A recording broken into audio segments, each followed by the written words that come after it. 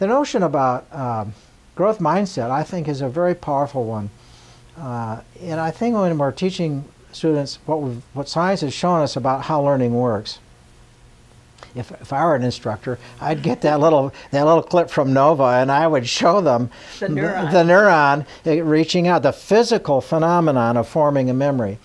Because for me, that helps understand that you are changing your brain, that by doing this hard work and using the strategies that we know are effective, you're really building an intellectual ability that you didn't have before. And yeah, it's hard, but it's motivating.